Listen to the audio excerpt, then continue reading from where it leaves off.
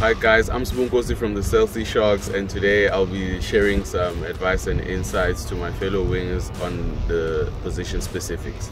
So obviously every single position has its own set of attributes that you need to be able to perform at your optimum in that specific position.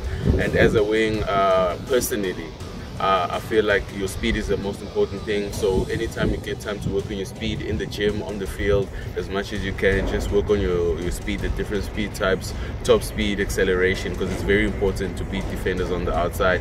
High ball catching has become a very prominent factor in influencing games at the top level. So your high ball catching will be definitely useful if you work on it, as well as your evasion of defenders. Some people use a step, some people use a goose, some people use a bumpy, but it depends on what you're good at. So that's something you should work on a daily as well.